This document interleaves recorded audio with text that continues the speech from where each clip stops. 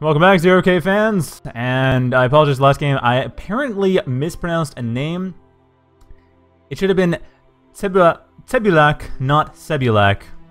Sorry about that. I completely missed that it was a Polish name.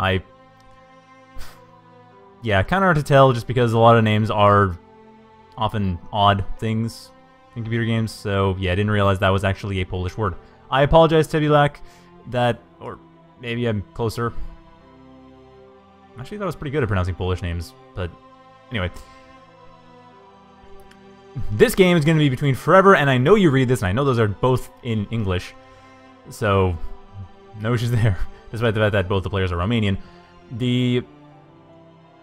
Okay, let's get started. It's on Avalanche, which actually I haven't really shown as a map in a very long time. Let's get on with it, nonetheless. So Forever, in the top left corner of the map, going for Cloaky Factory. While I Know You Read This, also going for Cloaky Factory, the southeast corner of the map. And, let's see, I Know You Read This going for 3 glaives to Worker, and Forever starting out with Worker. Interesting, I guess they're going for Energy Reclaim? Oh, no, they're not. They're going for a Proxy from the looks of it. Judging by their direction, although admittedly, I Know You Read This might spot that due to the trees being knocked down by the Rector. Sorry, not Rector, the Gremlin. Going for a Scout. My mistake, that was actually just Gremlin. Yes, Forever's a little bit worried about an error start, which is not a valid concern. However, this Gremlin is going to get spotted. No, never mind. Forever, nice juke there. Gets away from that. And Forever moving their glaives around as well, but having to go back to defend. Still should be able to do this no problem. Not even losing a glaive. Nice micro there. And Forever's commander in position to deal with the second glaive. While I Know You Read This, getting more glaives up after their Rector has been built up. Sorry, Conjure being built up. Kind of forgot about that name change. Yeah, Forever's got a nice Scout Gremlin here. That is definitely very useful. The Scout Gremlin right off there, while Forever is, well, just defending their base. No problems there. That glaive goes down, and Forever, I don't think, has lost a single glaive so far. I'm pretty sure Forever is, in fact, completely in the lead when it comes to unit counts. However, I Know You Read This is building up more glaives, being fairly aggressive, while Forever instead is going for Conjure and then Scythe. This is interesting. He wants to go straight for the kill. I mean, the Gremlin does see what's going on. Forever has total knowledge. This is his point of view. He's got total knowledge of what's going on here. And from what he knows, I Know You Read This is totally vulnerable. There's this one Lotus. That's about it. And the Commander as well. The Commander's unupgraded. And Forever, nice chase in here, pushing I Know You Read This back, which admittedly, retreating is usually the better option, but I Know You Read This is being pushed back right into their base. They do have a glaive coming in here in the back for Forever, but Forever is a defender. That's going to be fine. No problems there. I Know You Read This can at best scout out the northeast side of the map, figure out if anything's being built here, because there are resource spots. But no, there isn't.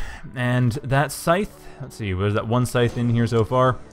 Second Scythe not being built yet. Forever, not sure if they meant to, but their factory is at high priority, which might explain why they're having a hard time building everything else up. So is their commander.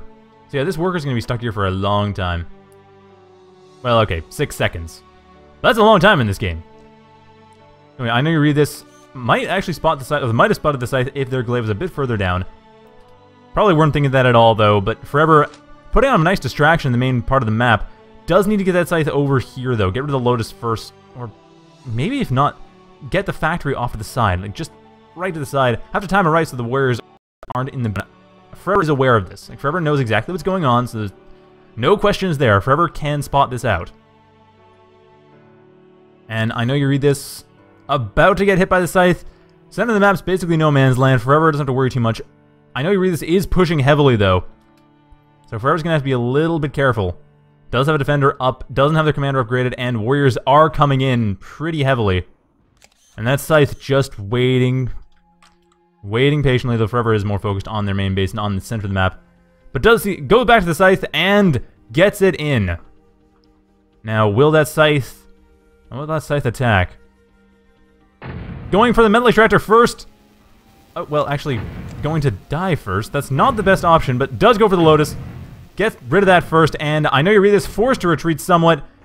Keeps most of their units in their base, keeps a glaive back, while the Scythe goes around, just tearing apart all the economy. Now, at this point, I Know You Read This is going to have an economic disadvantage, but they are basically banking on winning by military. Like, I Know You Read This needs to win this push, and I don't know if they're going to do it. The Warriors are a bit of a wild card, but honestly, they are very powerful. I Know You Read This having the machine guns, so 5 heavy machine guns pushing in. 4 in the warriors, 1 in the commander, and that will be a lot of damage being dealt. But Forever getting up the Rockos, and that should put a stop to this very quickly. I know you read this as commander coming in, trying to deal with those Rockos directly, trying to deal with Forever's commander as well. Taking a lot of damage, though, upgrading to level 2, while the Scythe... Actually, the Scythe, has that been taken care of? Actually, the Scythe looks like... Yeah, it's gone down, but still, Forever does get rid of I know you read this as commander. Does lose their commander as well. It's knocked down in the middle of the sky by a warrior. I know you read this basically has... Well, that was the shot, and that does it. But at this point, Forever I know you read this is actually fairly even. In fact, I know you read this...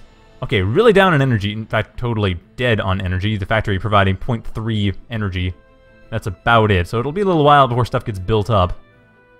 Like, actually, yeah, this is going to be how Forever wins.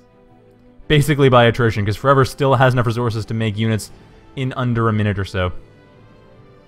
Although it looks like, I know you read this, they have a worker around here somewhere, because they are reclaiming energy. Yeah, there we go. They are reclaiming energy from the trees. Lucky for them, there is a lot of energy reclaimed from the trees, so I know you read this still has a chance. Still can get up some Conjurers, though, at this point. Glaive coming in for Forever, which Forever, as we can see, does know how to micro their Glaives far better than I know you read this does. Nice metal snipe while they get the chance. Why not? And that Glaive's not going to intercept them, and that's still Forever's game, pretty much. And Conjurer coming in, trying to provide build power. You only got 6 energy. Good luck providing build power. I mean, that's with the reclaim, too. Still, there's enough reclaim for that to work out for the rest of the game. But that doesn't mean there's enough actual resources. There's only... 6 energy, that's the bottleneck here right now. The factory can provide that no problem. This Conjurer's probably going around the map trying to find places to stick power plants that aren't that visible. But it doesn't matter, Forever can stream in Glaives one after another and even then take out the factory, and that is game. And I know you read this, throws in the towel, no GG once again. Seriously, guys, it's kind of rude.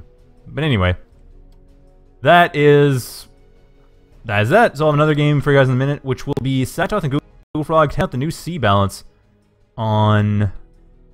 What's the map? The map is Inculta Wet, which I've actually never seen before.